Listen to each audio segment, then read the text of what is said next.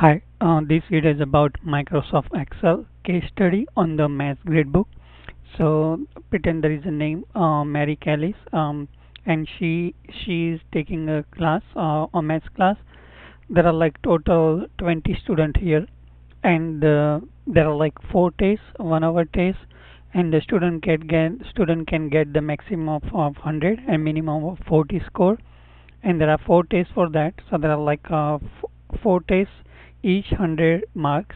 There is a midterm that student can get maximum 200. Final exam is a maximum 300. Extra credit 100 score. This is a total which make the summation of all this mark automatically by using the sum function, and the grade is using the nested if loop statement. So this tutorial will cover 5 things here. One is first is the formatting, how to format the text. Second one is the auto populated data. The third one is the random function. Fourth one is the auto sum, and the fifth is a nested if loop. So the first one here, this one is using the wrapping function and the merge function. So let's say if I want to merge all this cell here, I can go here. I can say okay, format cells, and once you are there, you can go align. You can say wrap text, merge cells, and then you can say click OK, and that will merge all the cell here. And then here you can type whatever you like. Okay, so let me type here, for example, again Mary, the school name.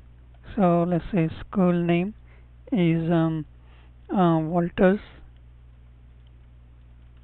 Junior High School.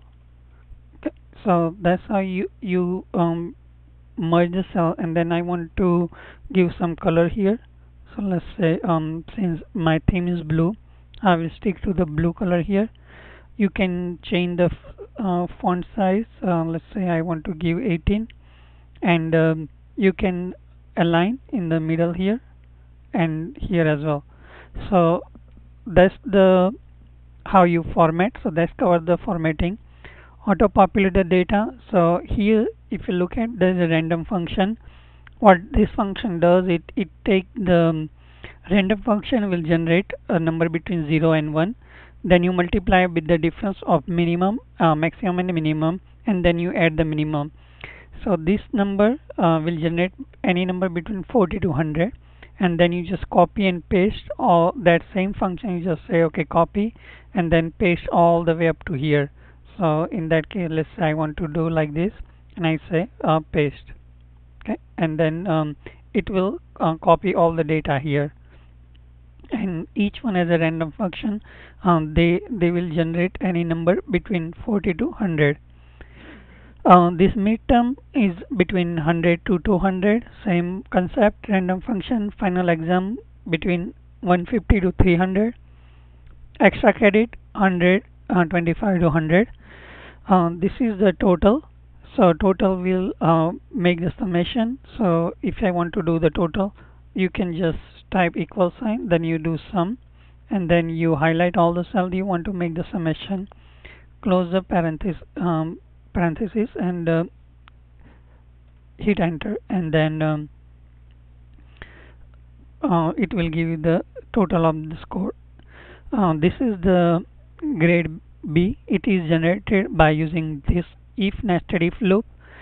So the way if statement work is it will check the condition. If is true, then it will assign the first, and if it false, then it will take the second parameter, and then you keep doing inside the loop.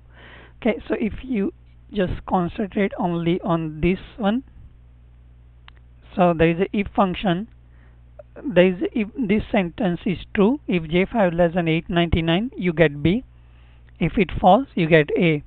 And same thing go in the second if, and third if, and fourth if. So that's how this nested if loop work. And then it will look at this J5. In this case is it will look at the cell number J4, and it will calculate this grade automatically. Okay, and so on here. So J7, J8, J9, and then it will look at this J9 cell. Okay, that's how this grade is assigned. So I covered the formatting. I covered the okay. So auto populate, that one is still missing. So pretend there is a no name here. Okay. Okay. I can just copy and paste blank cell, but I think okay. So let's say you have the student one, and if you highlight this cell, you see this small square. You can drag down, it will auto populate all the data here. There you go. So now you have student 1 to student 20. So I covered the formatting, auto populate data, random function I already covered, auto sum, nested if loop, and the sixth one, last one, is the comment. So if you come here, you can see when I hover on this cell, it will give you the range. So in this case, let's say the way you add the comment is right click here, insert the comment, and then you can say here total. Okay, and that's how you can add the total here. And this is the comment, and then once you go away, this will help you if somebody else is looking at your work. So hopefully you like this video, and you can subscribe to my channel, and thanks for watching. Okay, bye.